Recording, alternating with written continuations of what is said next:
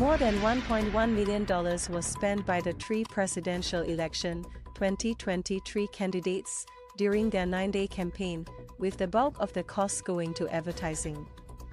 President Tharman Shanmugaram, who won the election on September 1st with 70.4% of the vote, spent the most at $738,717, with almost two-thirds of his expenses, $481,226, going into non-online election advertising, which included posters, flyers, and banners.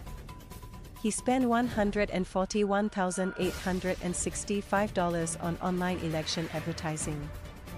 In contrast, former GIC investment chief In Kok Song, who ran an online and social media-focused campaign, spent $280,800 on online advertising and $1,059 on non-online ads.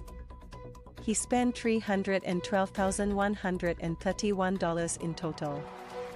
The third candidate, former NTUC Income Chief Tan Kin Lian, spent $71,366 in total, with $69,478 going towards non-online ads and $20 towards online ads. These details were made available on Friday in the candidates' election returns that can be accessed online on the Election Department's website. This is the first time, after an election, that those who are interested in looking up the documents can do so online and at no charge.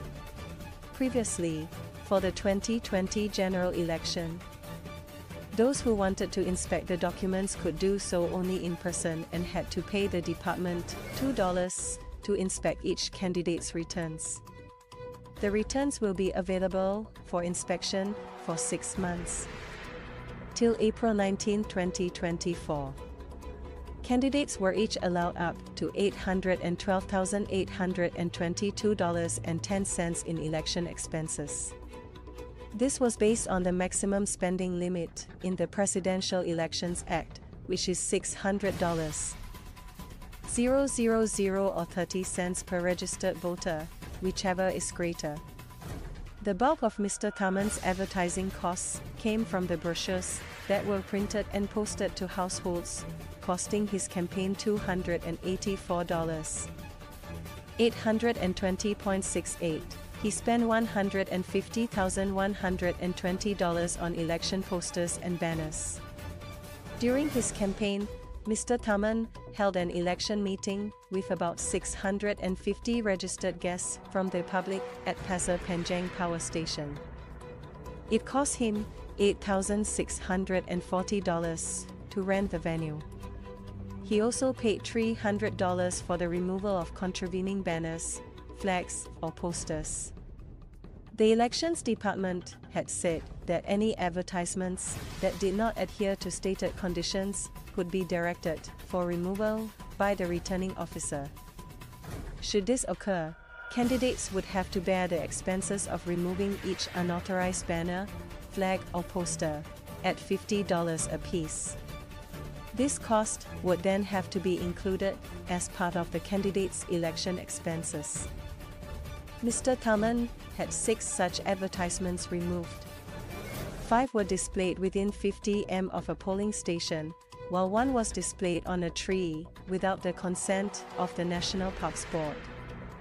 Mr. Tharman's campaign received $800,000 in donations, with $200,000 coming from Mr. Koh Po Taung, former National Kidney Foundation chairman, and another $200,000 from Mr. Wong Jit Leong, executive chairman of the Venture Group of Companies. A spokesman for Mr. Tharman's campaign said the excess funds will be returned to donors in proportion to their donations.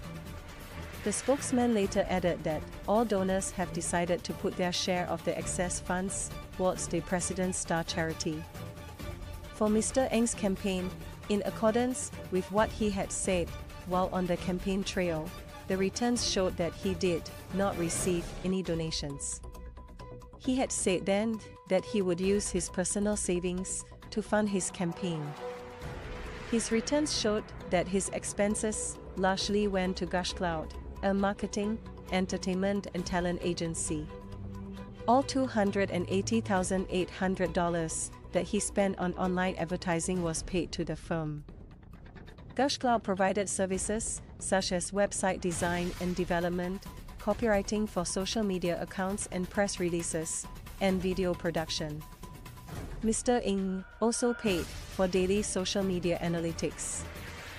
Mr. Tan received donations for his campaign through more than 120 PayNow transactions, with amounts ranging from $1 to $9,800. The only cash donor, Bollywood Veggies founder Ivy Singh Lim, who was spotted during the campaign showing her support for Mr. Tan, contributed the largest overall donation of $9,990.